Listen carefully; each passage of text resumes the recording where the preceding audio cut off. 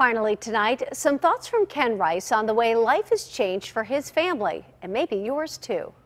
I'm speaking to you once again from my house. This has become my workplace for the better part of the past couple of months. I miss the newsroom, yes, but I'm not complaining. I'm lucky to have a job I can continue to do. But this isn't about me. It's about my house. It's not mine anymore. It's become more of a B&B, just with the same long-term guests. As recently as February, my wife and I had the place to ourselves. We were empty nesters and we were enjoying it.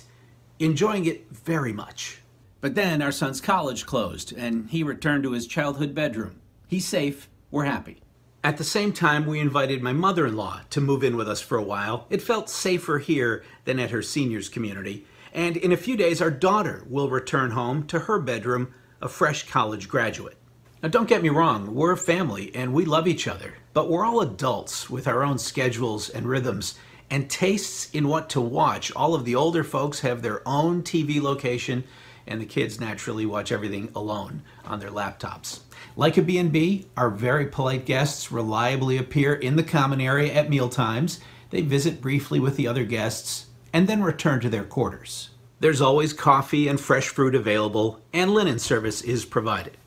Okay, yes, there have been some nice family moments, deep conversations, reminiscing, belly laughter. And when this is over, we're going to miss everyone for sure. For a parent, there's a real sense of contentment in having your whole family with you under the same roof.